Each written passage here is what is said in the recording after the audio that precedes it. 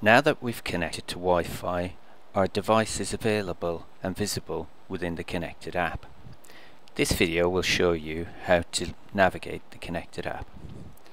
In the Konnected app, you'll see all of your devices listed. Some are connected and one at the bottom is unplugged. If we look at the unplugged one, it's clearly not available and the device can't connect. The others are available. Let's click on one. Inside we can see certain information. The device is clearly online as shown by the blue tick, and also some information is displayed. There's a status page and there's also a section for managing zones. In the status page we can see the version of the software and firmware used, and also an indication of the state of the sensors, which are the 6 sensor connectors at the top of the board. In addition, there's some information on the MAC address and IP address, and also critically there's some information on the Wi-Fi signal strength, which should be greater than 50%. You can also restart the device and reconfigure the Wi-Fi settings from this page. Let's go back.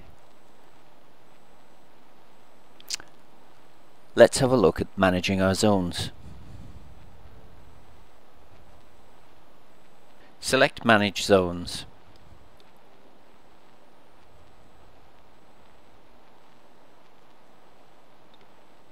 Here we can see the zones that have been configured for the device. In this case, we have 5 individual zones and 1 output, instead of the usual 6 individual zones and 1 output. If we take a look at one of the zones, you can specify which zone you're configuring, which type of zone, and also give it a name. Here we can see the various types of zones that can be configured. There's more information in the notes about what the various types of zones. You can also name your zone. Then you can save the details. A specific zone is the out zone, which is used for configuring your output device, siren or bell. The zone type is siren, and it's specifically labeled as alarm or out. You can call it bell or siren or anything you wish to name it. Once you've finished your configuration, you can sync to the device. This enables you to update the zones on your device as and when you add new sensors.